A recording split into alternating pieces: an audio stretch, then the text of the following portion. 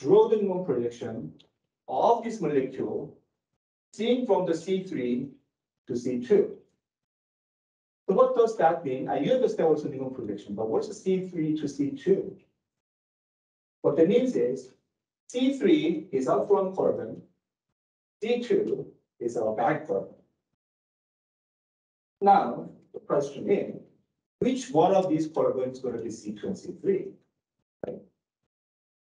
So that way, you need to know the basically that's a 5-carbon containing system, so pentane, but we need to number from the 1, 2, 3, 4, 5 that way, because if you count this way, it's going to be 3, 4. Right?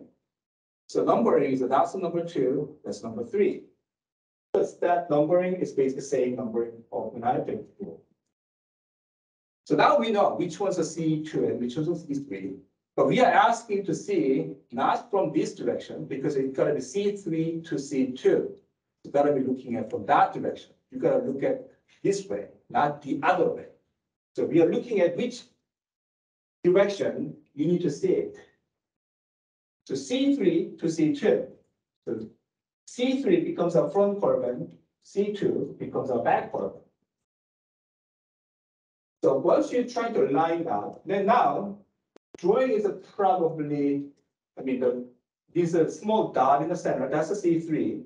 Big circle is a C2. And we got 6 substituents, 3 in the front and 3 in the back. But the thing is, now, they're not all hydrogen as you see. We need to populate them with the correct one. Otherwise, you're drawing a wrong molecule. So that's where people normally make a mistake. So C3, this is a C3. We are looking at here. What's on the top one? As we talked about, this solid line is the one on the plane, right? So that ethyl groups, if you look at from here, if you try to look at the molecule that directions, ethyls on the top one. So ethyl goes right there. And on the back carbon, the methyl is the opposite side of that. You can see that. So methyl goes at the bottom. So we find out where the ethyl goes, where the methyl goes. But if we still have to place the bromine and hydrogen on the front carbon. So we got 2 places to put bromine here or the bromine there. Still have a 50-50 chance. So that is where you're going to have a trouble unless you practice it. Which one is going to be bromine? That one or this one?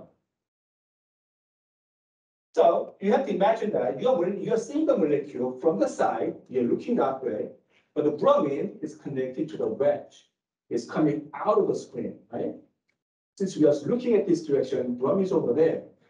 So it's on my left-hand side or the right-hand side? That one, right? That one's a bromine. See, this is not simple if you're doing it the first time. So that's why you do it first, and then you make a model, you look at it, you draw it, and you compare. I think that would be a good idea. That one, the other one, is sitting on the behind the screen, which is on my right-hand side, which is behind the screen. So that's hydrogen. Now, the back carbon, we have to put a chlorine and hydrogen. Which one's going to be chlorine? Which one's going to be hydrogen? Same rule goes, because if you're seeing this direction, chlorine is the one behind the screen, right? That's on my right-hand side, right? And then on my right-hand side, this one. So that is a chlorine, and that the other is a hydrogen.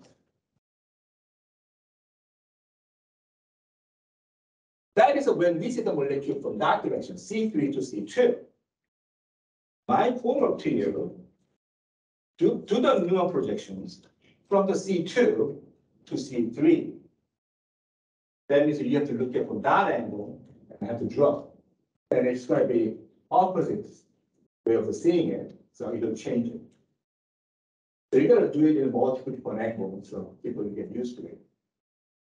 But one of the Newman projection is basically showing the relative orientation of this conformation, these ethyl groups there, methyl groups are opposite to it.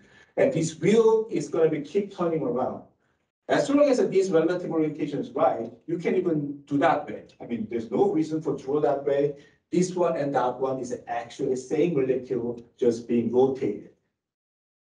But that's what the Newman projection can do. You can figure out whether these two are same molecules or not by looking at what things are substituted. So that's the reason why we do Newman projection. Question? Like 1 point. Like, is anything else is going to be like there without quantifying that?